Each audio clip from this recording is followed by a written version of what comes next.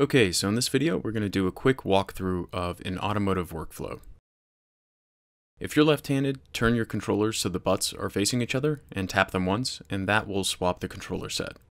Now the first thing we're going to do is set up our environment. So let's press the blue menu button, go to Settings, and turn on Mirror, Vertical Lock, and World Axes. Then we can go to the third tab and change our environment. There's a few presets on the very top row, and then there's custom in the bottom row. You can adjust HDRI and gradient, so give that a try. When you have gradient on, you'll have those three options for horizon. Just click it and adjust the color. Then you can grab the flashlight and change the lighting, and when you're done with it, grab it, hold it, and press the red back button to delete it and attach it to the panel again. Okay, next let's click Reference Images, and you'll see Images and Folders. So I'll toggle through until I find this car image. Then I'll reach in with the grabs here, grab, and pull the image into the environment.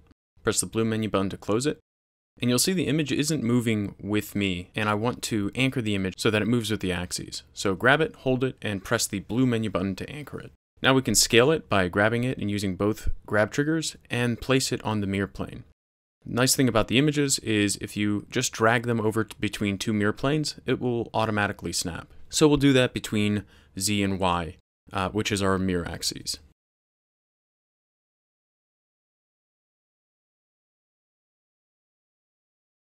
Next, we'll click the blue menu button and go to Layers. So as you can see on this first layer, everything is populated on it.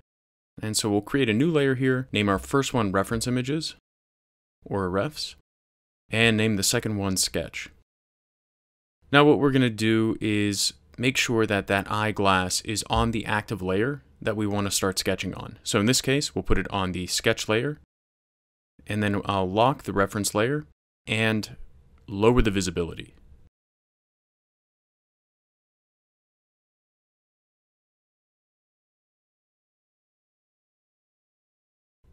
Okay, now what we want to do is start sketching over top of our image, but we'll want to start by adjusting the stylus. So go left and right to adjust the size of the stylus.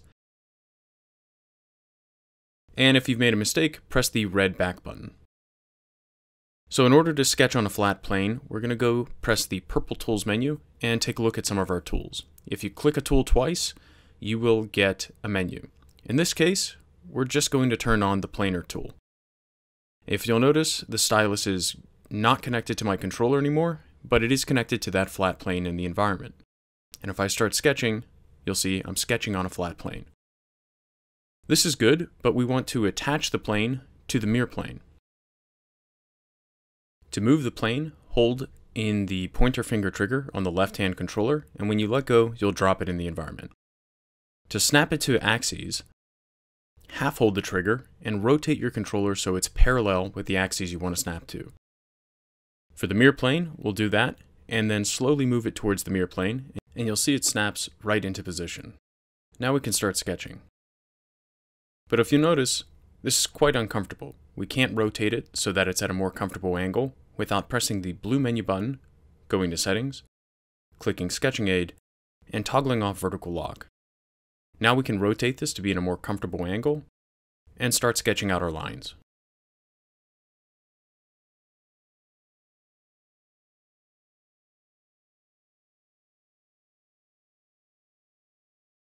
So I'm not going to be too precious about these lines. I'm just going to loosely sketch out the side view so that we can continue sketching the design. In Gravity Sketch, generally, you want to get a loose sketch out to capture your idea, and then going through the process is a matter of refining that sketch. Sometimes into a neater sketch, and sometimes into a sketch model or a full-blown model. So I'll go around here, capture the proportion, and some of the character lines.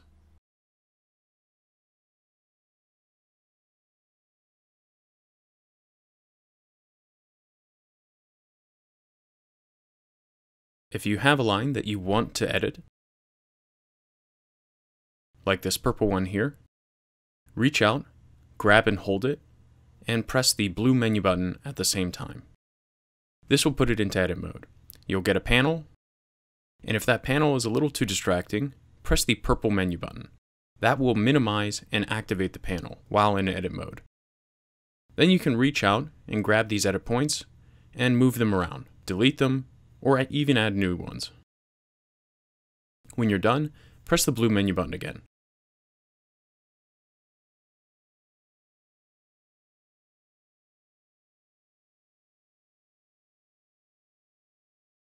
Okay, now that we're done sketching on a flat plane, we'll go back to the Tools menu and turn off Planar.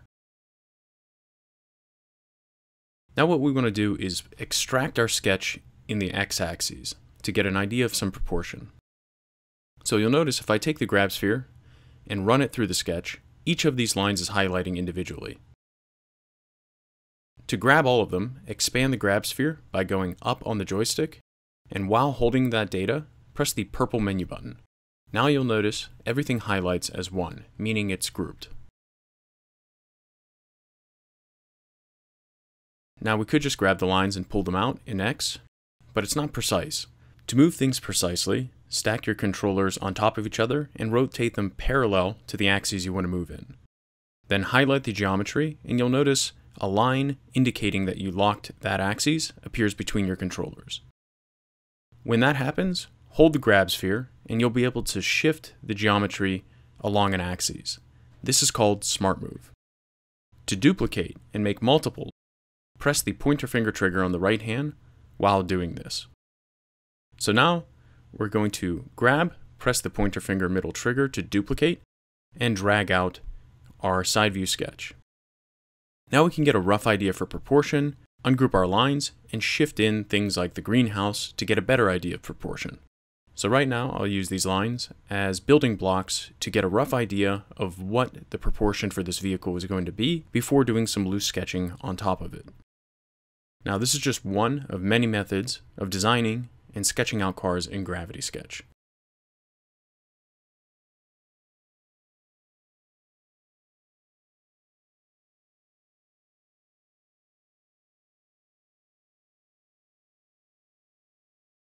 Now let's click the blue menu button and lower the reference image's visibility all the way. Now I can go in and delete some of these character lines on the side view in the center because we won't be using them. And even take some of these lines, put them into edit mode, and adjust them a little bit.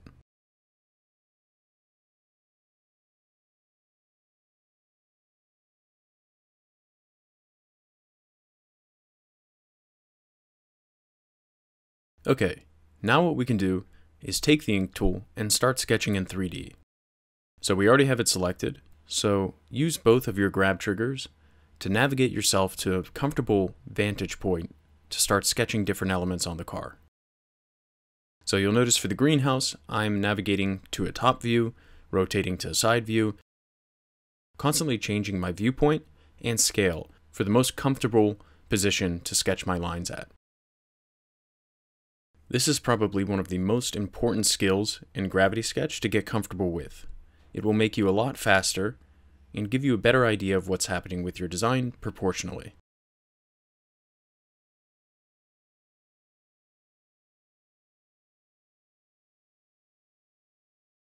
Okay, so I want to take this one character line and shift it in X. I have it in edit mode and you'll notice it's not shifting in X. That's because Planar is attached to it. If I turn Planar off for that individual line, I'll be able to shift my points in all axes again. Now I can go in and refine this character line. And you'll see I'll do this for all the lines that have been created with the Planar tool.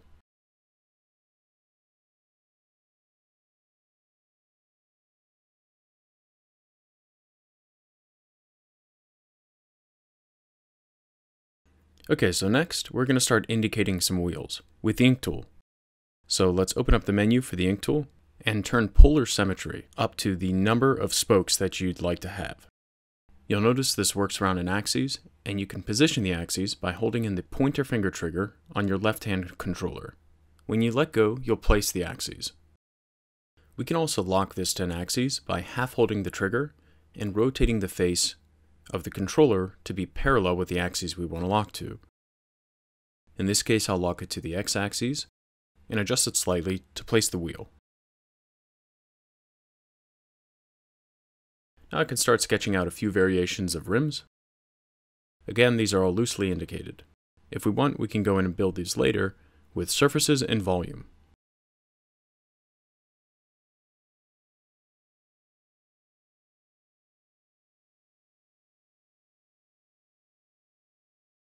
Okay, so it's made up of multiple lines. Let's grab them all, hold them, press the purple menu button to group them, and then use Smart Move to duplicate them over. Last thing, let's press the purple Tools menu, go to Ink, and turn Polar Symmetry back down all the way.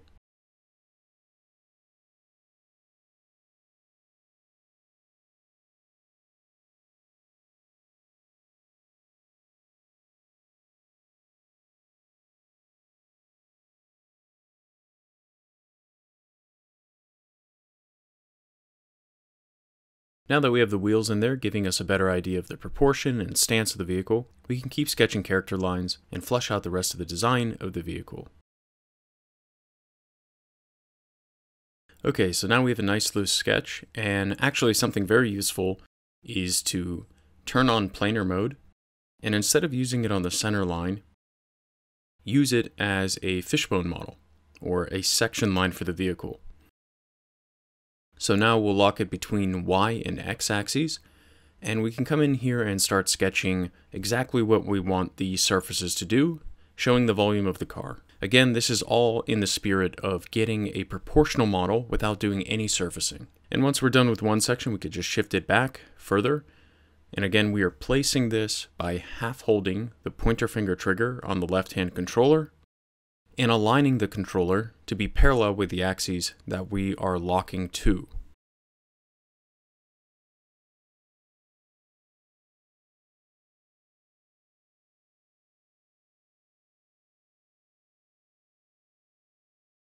So once we have those section lines, let's go back to the Ink Tool menu, turn off planar, and then press up on the joystick on the right-hand controller, grab all of those sketch lines, and change them together to a darker color. Now what we can do is a hidden line trick before taking screenshots and moving it to Photoshop. So press the purple Tools menu and select the Volume tool. Now the Volume tool operates on the same principles as the Ink tool.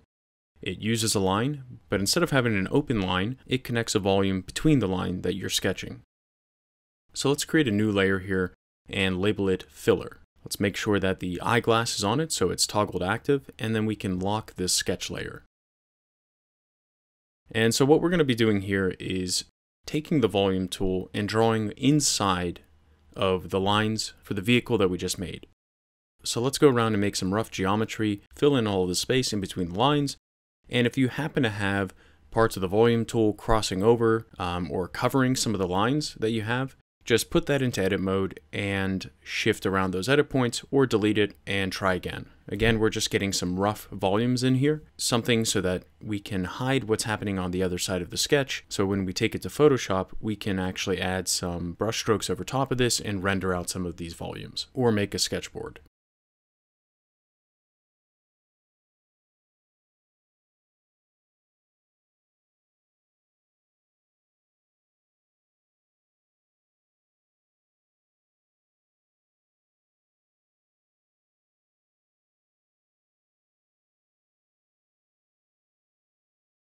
Okay, now that we have our volumes, we can press up on the joystick on the right-hand controller, grab all of those volumes, group them by pressing the purple menu button, and then grab them and change the color to white, grab it again, and change the material on the top row there to flat material. Now what we'll do is change the workspace. So let's go to Settings, blue menu button Settings, Workspace, toggle off gradient under custom environment, and drag the color to be pure white. Now you'll see that our volumes are actually hiding the sketch lines that are on the other side of the vehicle, giving us a quick proportional model without doing any complex surfacing or even basic surfacing. This is a perfect workflow to get multiple angles of a sketch that you did in 2D once, now from every single angle.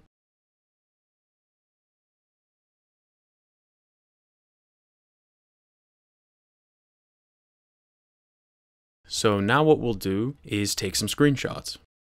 So let's press the blue menu button, go to Save, and click the camera icon, which is the screenshot tool. Here you can adjust field of view with the vertical slider and depth of field with the horizontal slider. So now you can navigate yourself around to a bunch of different angles, adjust your camera, and press the blue menu button to take screenshots. So go around and take a few screenshots, and then we will exit Gravity Sketch and look at where we can access these screenshots on Landing Pad.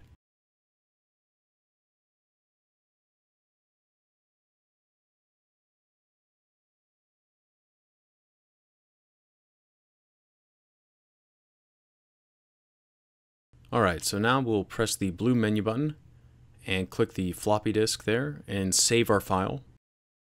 So just type in the name of your file, and when you're done, press the blue check mark. And then let's go back to this menu and look in the bottom of the menu here. So you'll see Save to the Cloud and Save Locally. That file I just saved was saved locally. So we're going to flick the switch to the right and resave this file to the cloud. Then we can click Exit to Lobby to exit Gravity Sketch. Okay, so now let's grab those screenshots off of Landing Pad. So log into your Landing Pad account. If you can't find it, type in landingpad.me. And in the main menu here, you'll see a mix of a bunch of different files. So we're going to use Filter here, go to Screenshot, click our screenshot, and then click Download. And you can multiple select and click Download, and that will save it out as a zip file. Okay, so now we have our screenshots. We can drop them into Photoshop, clean things up, and make a quick sketchboard. And now you can continue with your normal workflow using the sketch model that we made in Gravity Sketch. Thanks for watching, and if you have any questions, feel free to email us.